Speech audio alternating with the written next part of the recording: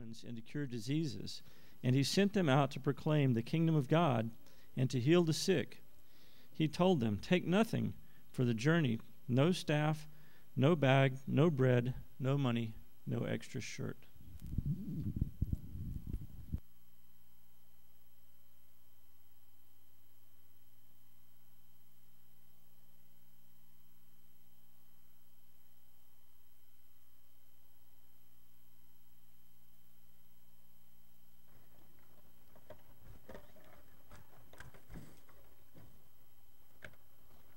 You'll bow your head with me. We'll start in prayer.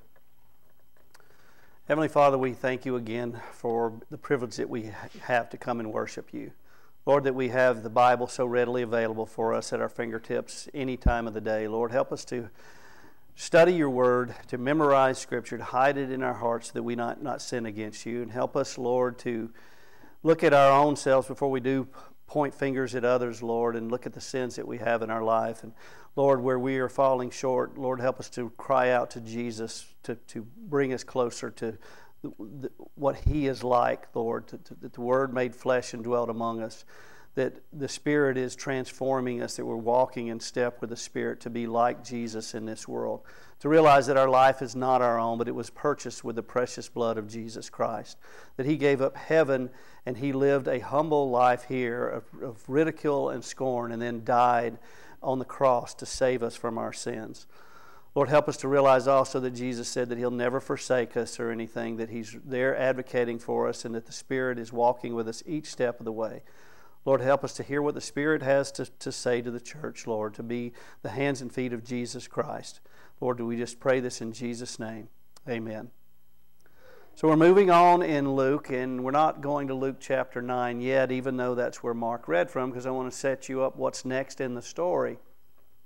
And after that comes the feeding of the 5,000. And if you've read John's account, it's a lot more extensive. You know that at that point in time when Jesus said, "Most of you here just want physical bread for your physical needs, but I am the bread of life. And whoever eats me will live." But many, many, many, including disciples, walked away from Jesus that day and said, "These teachings are too hard." It's no different today in the church. There are plenty that want to have an association with Jesus. We live in a time where that's not a good thing to say necessarily, but people still do, because they look at our hypocrisy rather than our love. They look at our judgmentalism. They look at us and they don't see Jesus Christ in this world.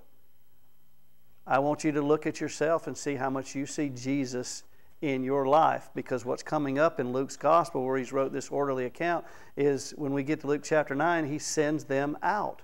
He sends them out on mission.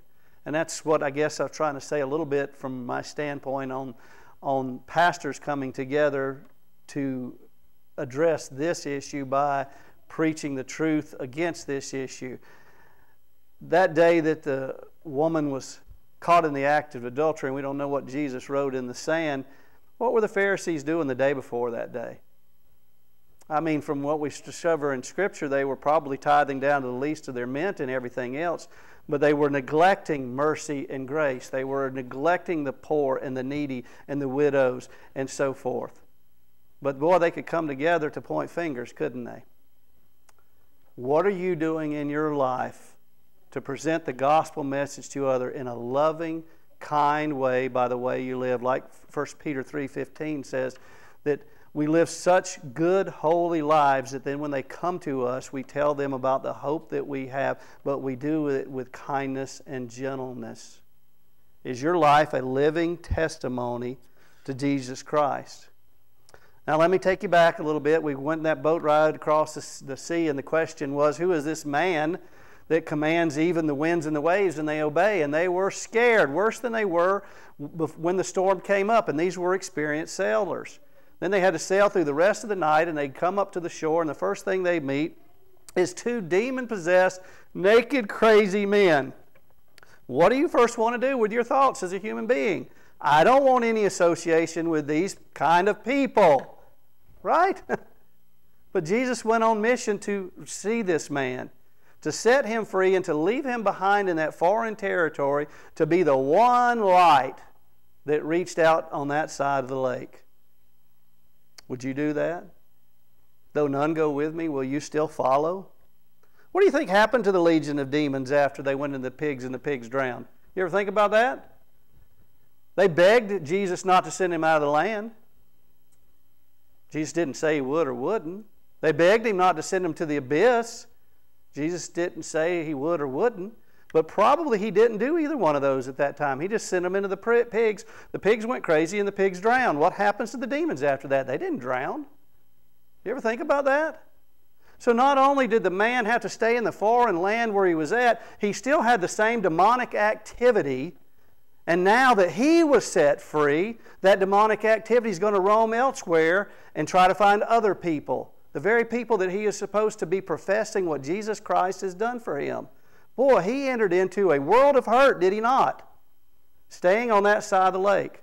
Going to the people that he had once lived with, but they said, no, we cast you aside because we don't want your kind around here. We don't know what to do with you. And he had to go back and live and preach and testify to them. And Jesus was gone from that side of the lake. No power of the Holy Spirit come upon him yet. To me, that's just amazing. And then Jesus gets back in the boat, and we've got this travel back. We don't know what happens back across the lake, but we know when we get to the other side of the lake, there are such crowds again gathered to be associated with Jesus because of what he can do for them. Why do you associate yourself with Jesus? Do you associate yourself with Jesus so you can take up your cross and follow after him?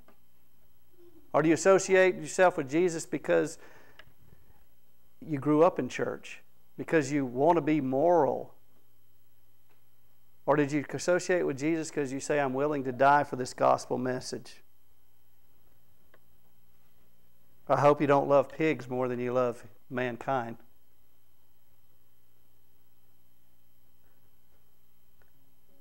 How did the man stay on the other side of the lake? You got to go back to what Luke talked about when the woman fell at Jesus' feet. He knew what he had been forgiven from, what he had been released from. And even though he begged Jesus to go with him, he was satisfied with staying where he was until the time came when he would meet Jesus again face to face. And he didn't have any of the Jewish faith. He didn't have the Bible. He didn't have anything else. All he had was the fact that Jesus had set him free. He was once blind, and now he saw. I mean, think about that. That's what salvation is. To realize that you could not do anything to save yourself. So God loved you so much that he sent his only begotten Son to die for your sins, that whosoever will believe in Jesus will not perish eternally, but instead have eternal life. And then you go out and proclaim that. You don't have to know all these apologetics. You don't have to have all these Bible verses memorized. You just need to tell them who Jesus is to you. That childlike faith. So I had to ask myself again, am I being an obedient disciple, or am I being distracted by the pigs in this world? The things that I think are important, but they're not. They're filthy. Do I need to be clean so that I can become more obedient? Do I need to cast out other love so that I love more? Is there anything that I'm holding on to more than I'm holding on to Jesus? Mark 7, verse 31 and 32, Then Jesus left the vicinity of Tyre and went through Sidon, down to the Sea of Galilee and into the region of Decapolis. There some people brought to him a man who was deaf and could hardly speak, and they begged Jesus to place his hand on him. Why did I just read this scripture? This is from Mark 7. It has nothing to do with where we're at in the scripture. But did you catch that? Jesus left Tyre and Sidon. He's visiting all these places teaching, down to the Sea of Galilee into the region of the Decapolis. That's where the man went, to the 10 cities to be a witness. And when Jesus left that side of the lake, they begged Jesus not to come back around. We saw what happened to this man. We saw the miracle that you did, but we don't want any part of you. Because we don't know what to do with this kind of ministry. We want our income from our pigs. We don't want to be set free. Whatever the reasons are, they beg Jesus to leave. But now, in Mark chapter 7, later on in Jesus' ministry, Jesus goes back to the same region and they beg Jesus to lay his hand on him.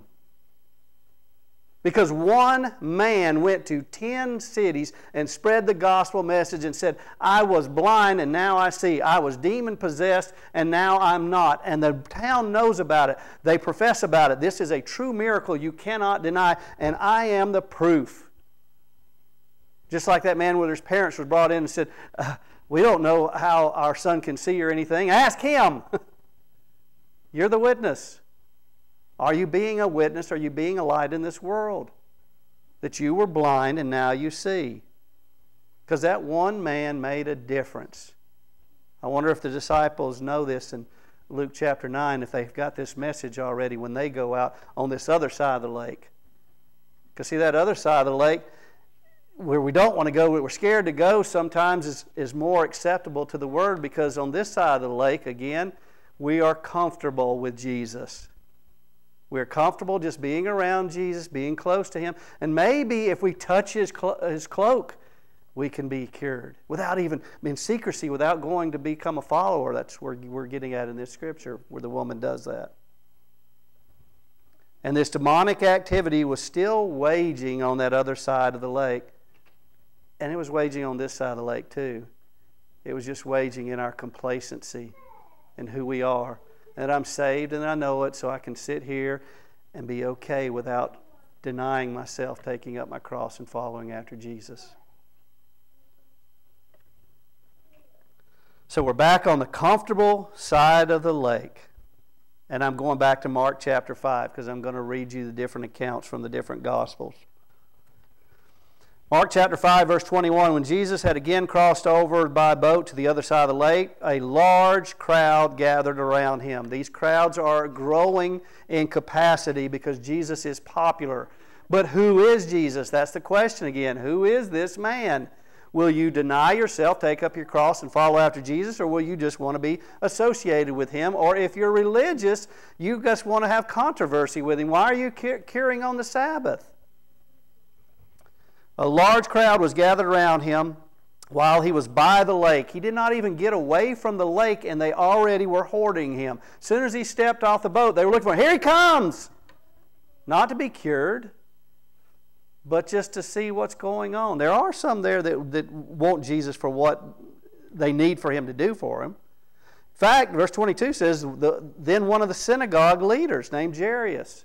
Kind of strange, a synagogue leader, because that would seem like that would be controversy rather than not. He came, and when he saw Jesus, he fell at His feet in an act of worship. Verse 23, he pleaded earnestly with him. We can put begging in there because last week I said there was a lot of begging going on. He pleaded earnestly with him, my little daughter is dying. Please come put your hands on her so that she will be healed and live. So Jesus went with him. You ask, Jesus does. A large crowd followed and pressed around him. And a woman was there who had been subject to bleeding for 12 years. She had suffered a great deal under the care of many doctors and spent all she had, yet instead of getting better, she grew worse. When she heard about Jesus, she came up behind him in the crowd, touched his cloak, because she thought, if I just touch his cloak, I will be healed. Immediately her bleeding stopped, and she felt in her body that she was freed from her suffering. At once Jesus realized that power had gone from out of him. He turned around in the crowd and asked, who touched my clothes? You see the people crowding against you, his disciples answered, and yet you can ask, who touched me? But Jesus kept looking around to see who had done it. Then the woman, knowing what had happened to her, came and fell at his feet, trembling with fear, told him the whole truth. So now we see this woman coming and falling at Jesus' feet in an act of worship. She is trembling with fear, just as they did in the boat and everything, and she confesses the truth to Jesus. He said to her, daughter, your faith has healed you. Go in peace and be freed from your suffering. While Jesus was still speaking, some people came from the house of Jairus, the synagogue leader. Your daughter is dead. Why bother the teacher anymore? Overhearing what they said, Jesus told them, don't be afraid, just believe. He did not let anyone follow him except Peter, James, and John, the brother of James. When they came to the home of the synagogue leader, Jesus saw a commotion with people crying and wailing loudly. He went in and said to them, why all the commotion and wailing? This child is not dead but asleep. But they laughed at him. After he put all of them out, he took the child's father and mother and the disciples who were with him, and he went in here where the child was. He took her by the hand and said to her, Talitha cum, which means, little girl, I say to you, get up. Immediately the girl stood up and began to walk around. She was 12 years old. At this they were completely astonished. He gave strict orders, do not tell anyone about this, and told them to give her something to eat. Now Mark's account's pretty extensive. Matthew's is not so much. We'll look at it in a second. But there's information here in Mark's that's not in Luke's. And we'll go over it a little bit, and I'll tell you more as we get into Luke's. But like I said, as soon as Jesus stepped off the boat, there are crowds that welcome him rather than crowds that run him away. Now, I know the crowds weren't there immediately because he was faced with the demon men first. But then the crowds later came, and they told him to go away. Now there are great crowds on this side of the lake saying, come, come, we welcome you. But why? Why do you welcome? Do you want a Lord of your life? Or you just want a salvation pass? Or do you just want your needs, your prayers answered? Oh, prayer activity so much increases when a problem's in your life, does it not? The desire and the urgency is there because you need a need met. So you cry out to God. You see that in the world around you, period, when something comes. Pray to God! Were you not praying to him yesterday? Were you not living as you should have lived yesterday? And like I said, here's a synagogue leader, one of the synagogue leaders, that you would have thought would have been in confrontation, but he's not, because now he's begging Jesus because he's desperate. Oh, I entitled this Still Begging, but I subtitled it called Desperate for Jesus. Because there comes a point in your life when you beg Jesus to answer your prayers, but then you become desperate. And that happens in the lives of Christians and probably in most non-Christians as well. Because this comes and you realize that this comes in your life. I thought I could deal with this other. I thought I could deal with the cancer in my life, but I can't face it when it's my only daughter dying. I can't face it anymore. I've got to come to the Creator of all things and say, hey, how can we solve this problem? But when you accept Jesus Christ, do you accept him as Lord? If you believe in your heart and profess with your mouth that Jesus Christ is Lord, it does not say Savior there. It says Lord. And is he Lord of all? And do you love God with all your heart, mind, soul, body, and strength, and not love others? I mean, other things. And do you love others as much as you love yourself? And are you willing to give up your life to save them? Do you understand the gospel message, the keys to the kingdom, the marvelous mysteries that you've been given to understand? Do you understand the parables, the further teachings that teach you to be like Jesus in this world?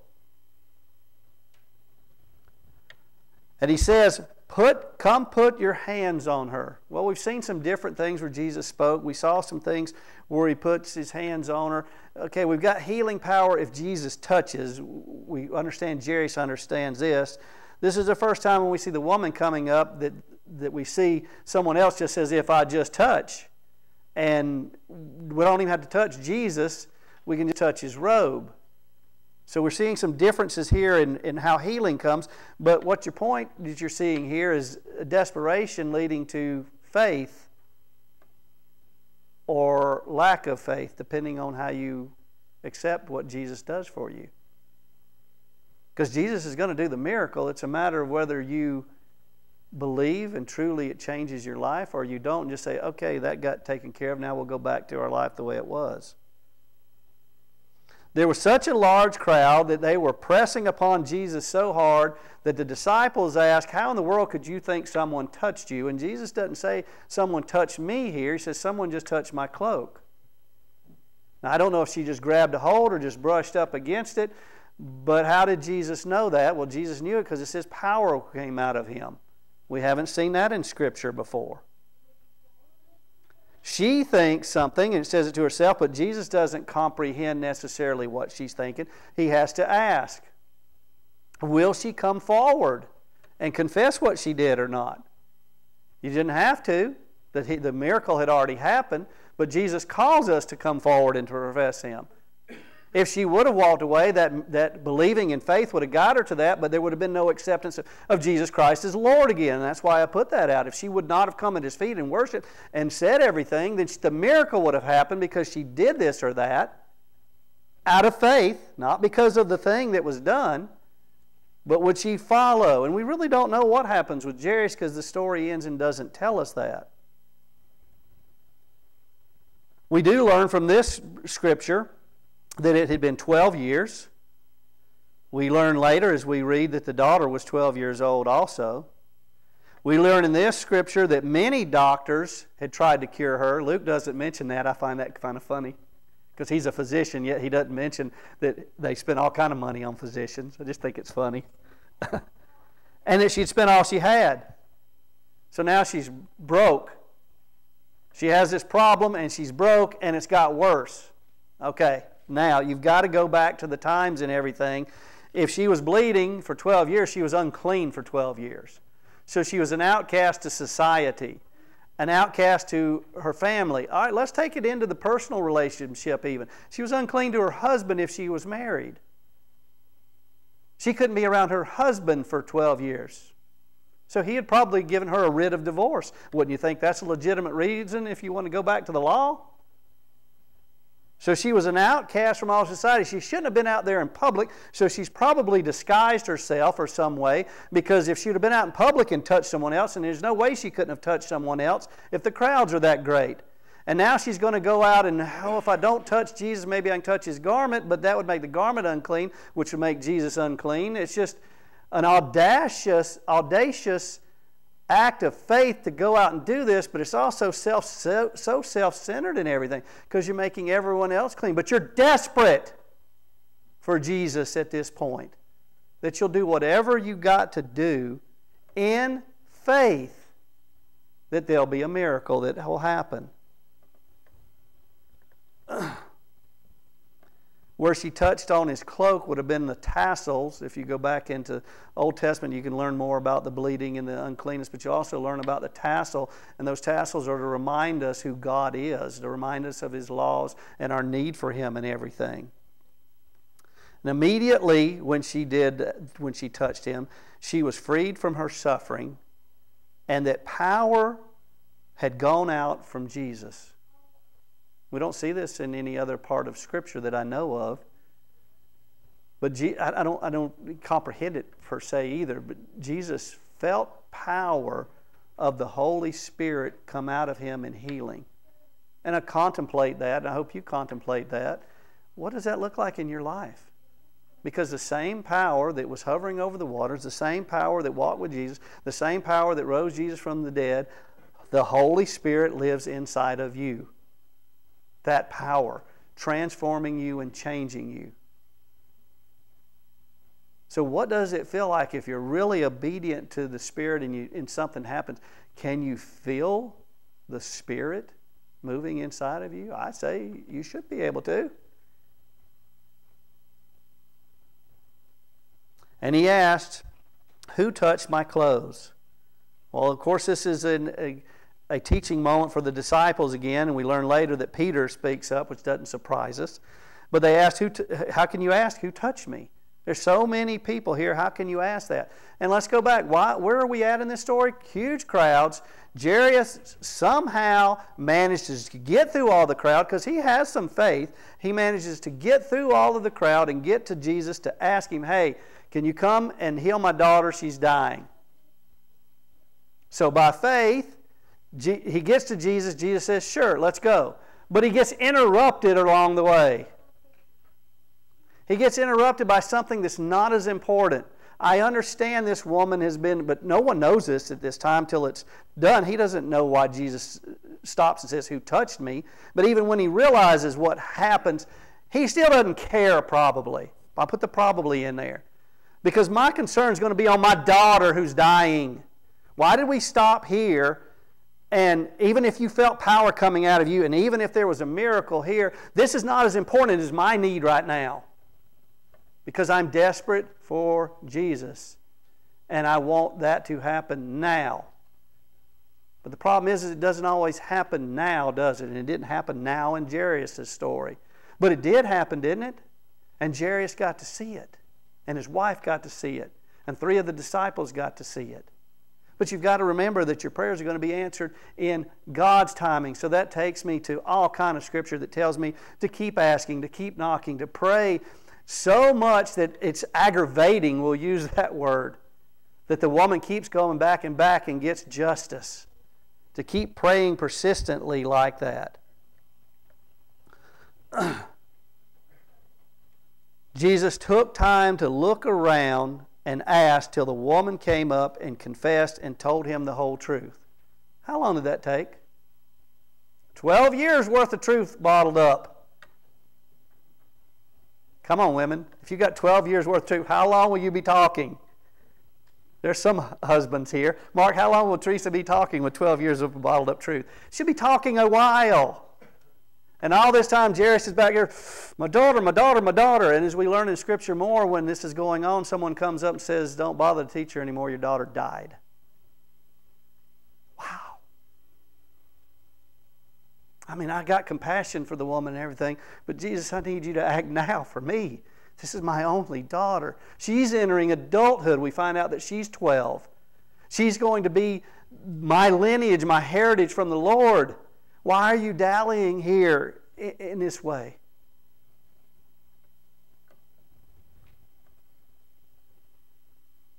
And then we read on, and she tells her, daughter, you are a child of God. You belong. You're clean. Your faith has healed you. You acted based on a belief. You acted out and trust and believed, and you have faith has healed you. So now you can go in peace and be freed from your suffering, all the sufferings that you had that are related to that. But while Jesus was still speaking, here came that message, your daughter is dead. Don't bother the teacher anymore. You know, Jesus teaches us to bother Him, to come consistently, like I said, with our prayers and everything else, to ask and it will be given unto you, to have faith and you can say to the mountain to be cast in the sea and it will be done so. You can ask for have your faith increased. What's Jesus' answer? Overhearing what they said, Jesus said, don't be afraid, just believe. Okay? Believe is the verb, faith is the noun, same root. If you believe, then you've got to have faith. Faith without works is dead. So if I believe, what do I need to do? I need to continue on with my journey with Jesus and go see my dead daughter. So at least we can mourn together. At least I can thank God for the 12 years I had with her. And maybe in this case, I can thank God for seeing new life restored back into her. Don't be afraid, just believe. So He lets Peter, James, and John go. They get there and they see such a commotion. The reason there's a commotion, you have to understand that from the times again, is there are people paid to be there to wail and mourn, like we saw the procession with the woman with her only son. And so they're there wailing and mourning, and then she dies. And they wail and mourn even louder. But they're only there because they're getting paid. They don't care. They don't have compassion. They don't believe in Jesus because Jesus says, why all the commotion? The child is not dead but asleep. And they laughed at Him. Well, this is going to spread the gospel message even though they laughed at Him because they're going to go tell everybody from this point on, even though He tells the parents and the disciples to be quiet at this point, they're going to go tell everybody because they're going to say, He said He wasn't dead, but I know that girl was dead. Her spirit had left her body, but He didn't let them see the miracle because of their lack of unbelief. So He goes in with just the 5 that we know of, took her by the hand and tells her, little girl, I say to you, get up. Little girl as in my daughter, get up. And immediately the girl stood up and began to walk around. She was 12 years old. At this they were completely astonished. Who is this Jesus? this man who commands the dead and they rise again. Who is this Jesus to me? Jairus standing there, the mother there, to Peter, James, and John. And he gives strict orders to them not to tell anybody, but instead he has compassion on the little girl and says, man, this was probably rough. Give her something to eat. She's got to be hungry. She's back to full life, period. Take care of her immediate needs, which is give her something to eat, then go outside and play. It's such a wonderful story. So let's look at Matthew's. His account's not as in depth, and then we'll go into Luke and see a couple differences. Matthew 9, verse 18. While he was saying this, a synagogue leader came and knelt before him and said, my daughter has just died. Well, now we know more in the story that was leading up to this. That's why I put Mark there. But come and put your hand on her and she will live. Now that's strange because we didn't see that at all in the other story, but we know that the gospel messages are congruent with each other, that there's no problems there. So it must have been during this story when Jesus said, just don't be afraid, just believe, that he said after that, well then come and put my hand on her and she'll live. This increasing faith. I know who you are. Maybe I know about this story of that woman with her son. I don't know why. Maybe God gave me the faith at that point to continue on the mission because faith is a gift from God. But whatever it is, he says, come put your hand on her and she will live. So that's been added to this story. Jesus got up, went with him, and so did his disciples. Just then a woman who had been subject to bleeding for 12 years came up behind him and touched the edge of his cloak. We see edge of the cloak there. She had said to herself, if I only touch the cloak, I will be healed. Jesus turned to her and said, take heart, daughter, your faith has healed you. And the woman was healed at that moment. When Jesus entered the synagogue leader's house and saw the noisy crowd and people playing pipes, that's another reason we know it's a professional crowd, he said, go away. The girl is not dead, but asleep. But they laughed at him. After the crowd had been put outside, he went and took the girl by the hand, and she got up. News of this spread throughout all the region, because you know they're going to go say this girl was dead. Matthew's account doesn't give us much other than that part put in there about, I got enough faith that if you'll just come, she'll live, even though she's dead. So now let's look at Luke's. And the reason I do those first and go to Luke is Luke has wrote this orderly account so you'll know what you believe, so that you will live as though you know what you've been taught and believe. He is a physician that has given up his life to follow after Jesus, to write this gospel message, to be a companion of Paul, to travel around the world. He is not living for money or prestige or anything else. He's living for the gospel message. And he's a Greek that wants us to understand fully what it means to be a follower of Jesus Christ. Luke 8, verse 40. Now when Jesus returned, a crowd welcomed him as a direct opposition. They wanted to be there, for they were expecting him. So let's ask you this again. Are you a fan or a follower? Because the crowds were definitely fans of Jesus, not followers of Jesus. And you're either a fan or a follower, or you're not. You're not any of those. There's your three choices. So I'm saying right now you're here, so you're not the not.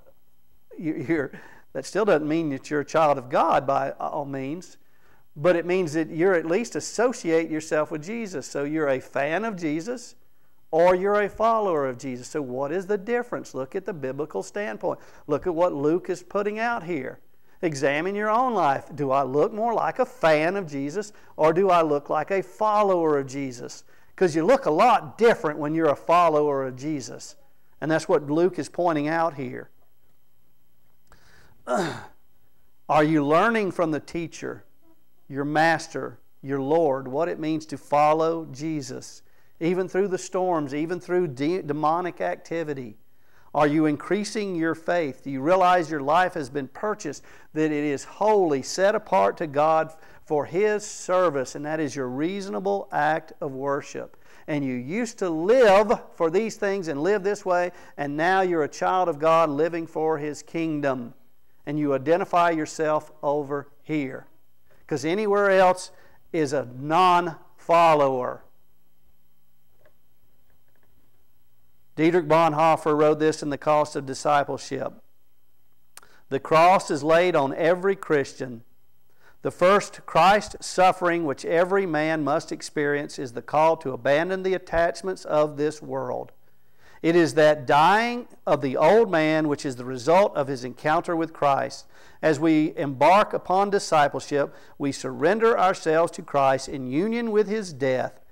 We give over our lives to death. Thus it begins. The cross is not a terrible end to an otherwise God-fearing and happy life, but it meets us at the beginning of our communion with Christ. When Christ calls a man, he builds him to come and die. You deny yourself, your desires, your wishes, your will, the things that you lived for before. Take up your cross as an instrument of suffering and death, but to give you life, because you're not dead at this point, but you've been given abundant life so that you can follow Jesus. The cross is a point of death and finality, but in our life it's a point of death and finality to the ways that you were so that you can live as a child of God. When Jesus returned, a crowd welcomed him because they were expecting him. But they did not want a Lord or save a Lord. They did not want a master. They did not want a teacher. They did not want to become disciples as a general whole. Okay, so does this next person coming up, does he want to become a disciple? Then a man named Jairus, because you've got the crowd welcoming him and you've got an exception, a synagogue leader who shouldn't have been coming to Jesus but comes to Jesus because he is desperate. And his desperation leads to faith, faith that we can even see that says, I know you can raise my child from the dead. But we've got to be tossed around on that sea. We've got to have worries and discord, but we shouldn't, because James tells us that we don't expect to get anything if we have that kind of faith. A man named Jairus, a synagogue leader, came and fell at Jesus' feet, pleading him to come to his house. Here's that point where you meet Jesus in those troubled waters, whatever they are, and you have to say, who is Jesus to me? You might see the sea calmed and you might walk away unchanged, or you might walk away a new creation in Christ. It all depends on what you believe. Why did he do this? Verse 42. He did this because his only daughter, we learn that it's his only child, only daughter here, a girl about 12, was dying. And of course, we read before where we learned that she does die. Out of desperation, he fell into an act of worship. He came based on a response of his belief, which led to faith, called him to do this. He did it because I can't do anything for my daughter, so I'm going to ask Jesus. And what does Jesus do? He does. As Jesus was on his ways, the crowds almost crushed him. Now we get a little more feeling for how intense these crowds were, that they almost crushed him because they wanted to be associated with Jesus. Boy, if we just had that kind of zeal in the church, even get the doors packed, but if they're not disciples, does it really matter? They wanted to be associated with Jesus so much, to see a miracle, to have something done, whatever it was. But remember, when the feeding of the 5,000 comes in the next chapter, they don't want any part of the bread of life. Jairus has been contemplating who Jesus is, everything that he's heard and about him and everything, but it took this moment of desperation to make him act in faith. And as he's going along, there's an interruption. I made my request to the Lord, but then there's this interruption. All right, I've got to stop and think how many times that's happened to me. When I've prayed and prayed and prayed about this, and it's gotten more urgent, and I prayed and prayed about this, but then there was this. I thought we were focused on this, God. Do I not have enough faith that the interruptions are okay too? A woman was there, verse 43, who had been subject to bleeding for 12 years, the same amount of time as the girl had been alive. This girl had been dead in this world. Same amount of time. Because as I explained earlier, she could not associate even with her husband, and if she had one, and probably was not married anymore. She couldn't come out in public, anything else. So this is an audacious move of faith on her part, more than the synagogue leader. Because if Jesus wouldn't go, the synagogue leader doesn't have that much to lose. I mean, he does as far as his daughter, but I mean, the answer can be yes or no. This woman coming up, if she gets exposed at all, they're going to stone her next for defiling the whole town. But what does it matter? Her life was over anyway. She was dead. But in Jairus' eyes, this woman's not dying. This is not as important as my need. But no one could heal her. She had exasperated everything. We found her money and everything else, and was only getting worse, and no one could heal her. So in her moment of desperation again, she acts in faith. Verse 44, she came up behind him and touched the edge of his cloak. I told you that was the tassel or the fringe, and you can go to Numbers 15 and read, "These will serve as tassels for you to look at, so that you may remember all the commandments of the Lord, and that you may obey them and not prostitute yourself by following your own heart and your own eyes. Then you will remember and obey all my commandments, and you will be holy to your God. I am the Lord your God who brought you out of the land of Egypt to be your God. I am the Lord your God." But she couldn't even worship God because she was unclean. So what were those tassels reminding her, or when she seen the rabbis walk by and when she saw Jesus? So she reached out and touched, and immediately her bleeding stopped. She didn't ask Jesus.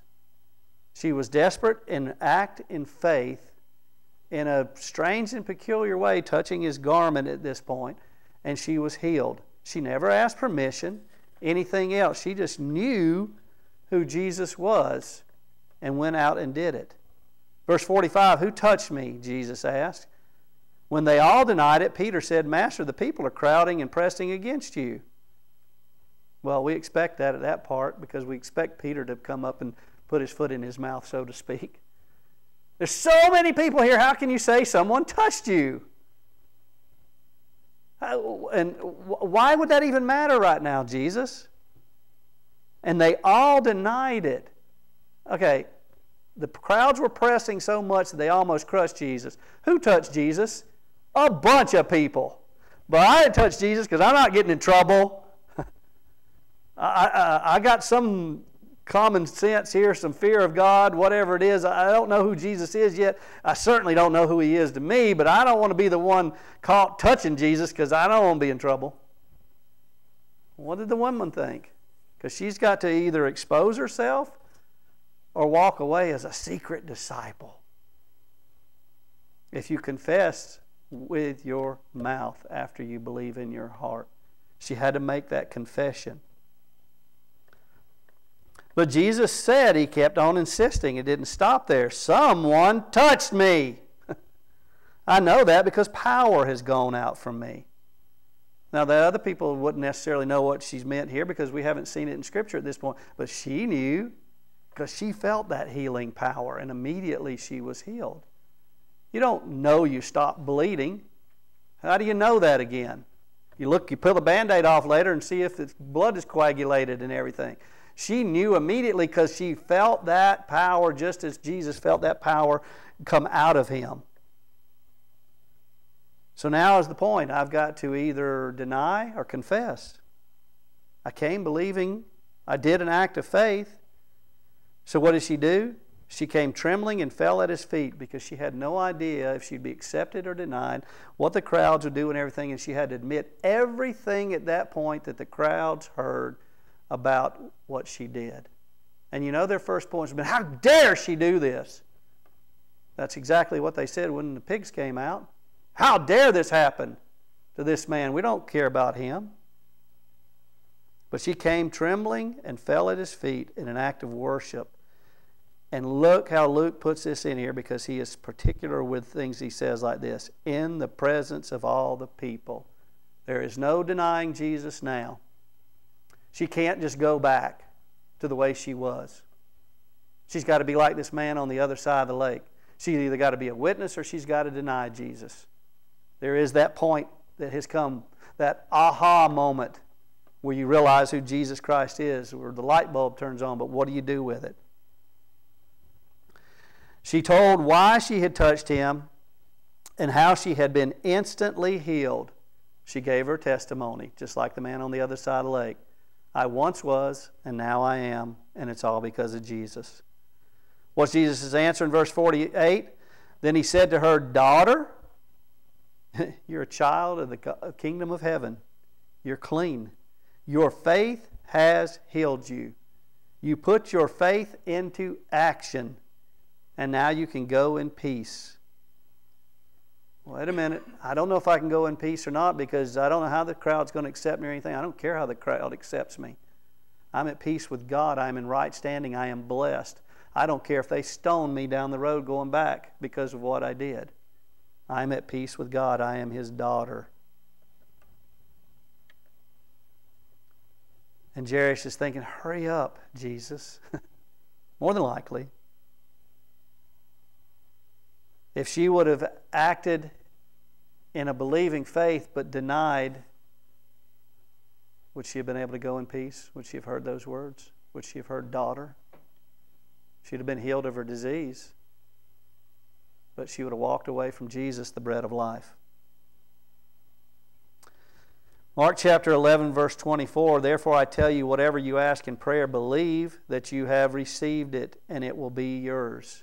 Did you catch that? Believe that you have already received it, and it will be yours. That's the kind of belief that you have. James 1, verse 6 to 8, but he must ask in faith without doubting, because he who doubts is like a wave of the sea, blown and tossed by the wind. That man should not expect to receive anything from the Lord. He is double-minded, unstable in all of his ways.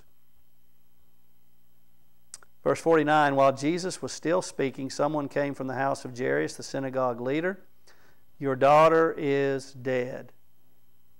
What's the crowd's point of view, or the servant's point of view, or whoever it is, servant, whatever? Don't bother the teacher anymore. Why not? Isn't God big enough for all of your problems? Doesn't God care?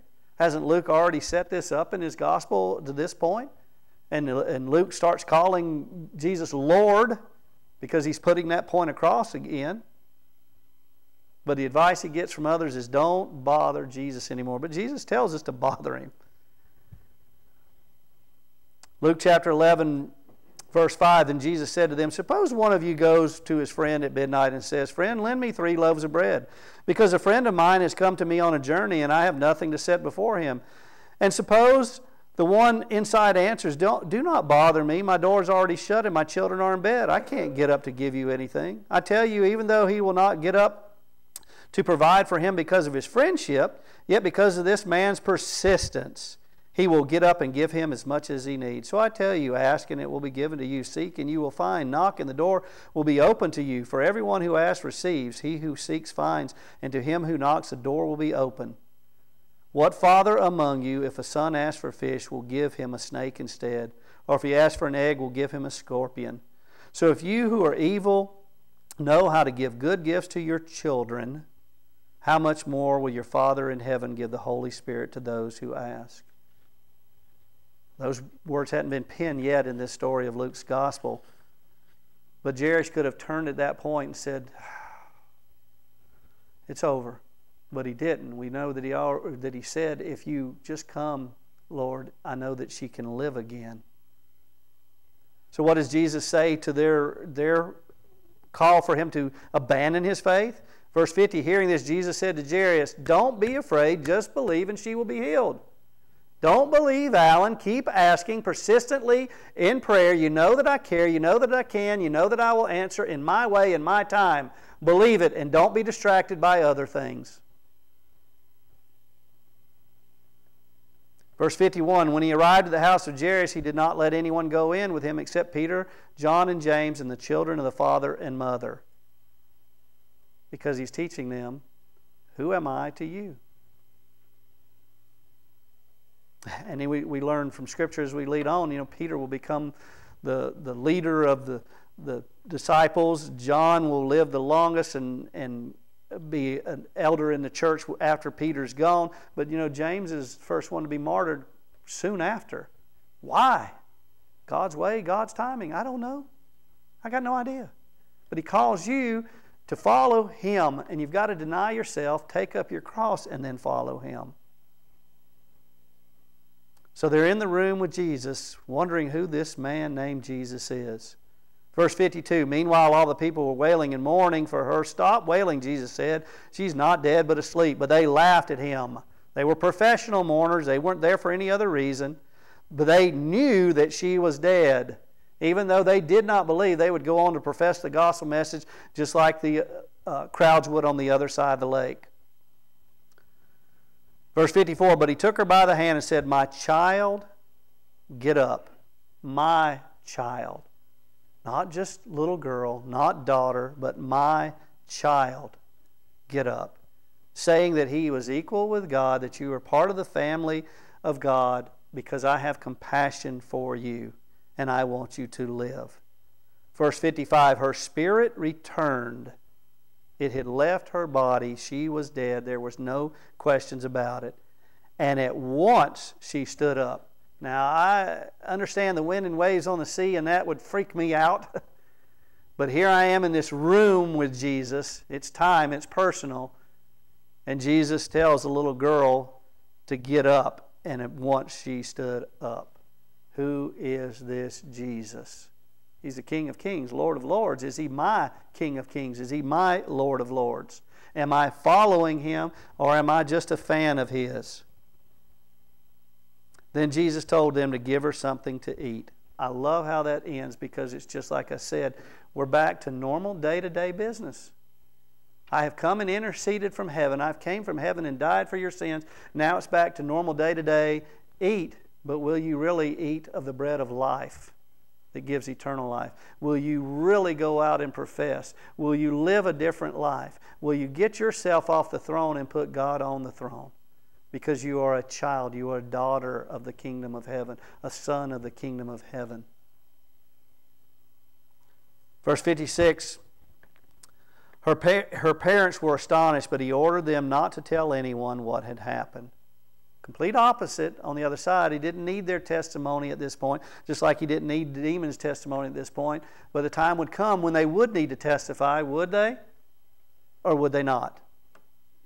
Would they live differently? Or would they have just had an encounter with Jesus and walked away? Later in Luke, we were going to read these words also. Luke 11:23, he who is not with me is against me, and he who does not gather with me scatters. And look at Jesus' next words very carefully. When an unclean spirit comes out of a man, it passes through places seeking rest and does not find it. Then it says, I will return to the house I left. And on return, it finds the house swept and clean and put in order. Then it goes and brings 7 other spirits more wicked than itself. And they go in and dwell there. And the final plight of that man is worse than the first. Well, we didn't have demon activity on this side. Why are you saying that, Jesus? Well, we know that we fight a spiritual battle. You know that this demonic activity had been waging this woman's mind because she had been sitting there hearing whispers from Satan and his minions that you're not good enough. God doesn't love you. He had been hearing from on Jairus' point, this can't be the Son of God. He does these things on the Sabbath and everything. You don't think that's going to be whispers in their ears when they walk away? Haven't you heard those whispers before too? But do you believe the lies or do you believe the truth? We turn the page in our Bible or turn to the next chapter and we read these words which Mark read to us. When Jesus had called the 12 together, so this is the next thing that Luke records after this, he calls the 12, the 3 were there. We don't know what happened to the woman or to Jairus. He gave them power and authority to drive out demons and cure all diseases. And he sent them out to proclaim the kingdom of God and heal the sick. He told them, take nothing for your journey, no staff, no bag, no bread, no money, no extra shirt. Just take the gospel message. They left Jesus. They went out on their own because they had been taught and trained to be a disciple.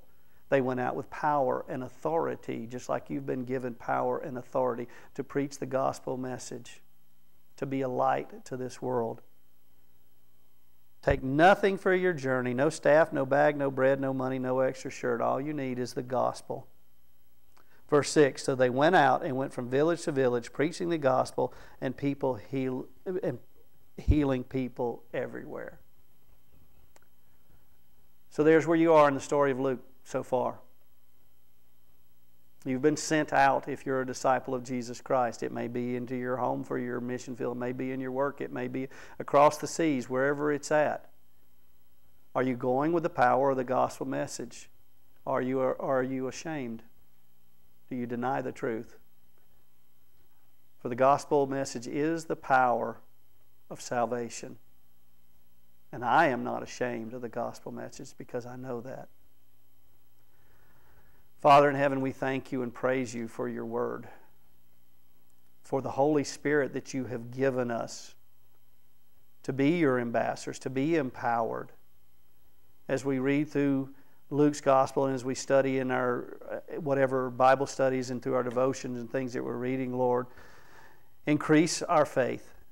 Empower us with your Spirit to walk in the Spirit.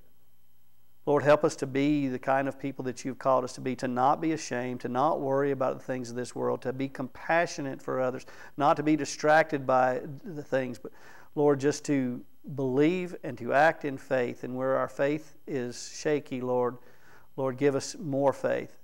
Help us to be consistent in our prayers, knowing that our prayers will be answered in your time, in your way, knowing that if we love our children and give them good gifts, how much more you will be if we are persistently following Jesus Christ, giving up our lives, denying ourselves, taking up our cross and following after Jesus. We thank you and praise you for the freedom that we have to come and worship you, that we're not in a period of persecution for doing that, Lord. And we pray for, if the day comes that we are, Lord, that you'll give us the faith to withstand all the fiery darts of the devil then as well, Father. I thank you for this church. I thank you for the fellowship that we have with the Spirit. Lord, we just praise you in the name of Jesus Christ, we pray. Amen.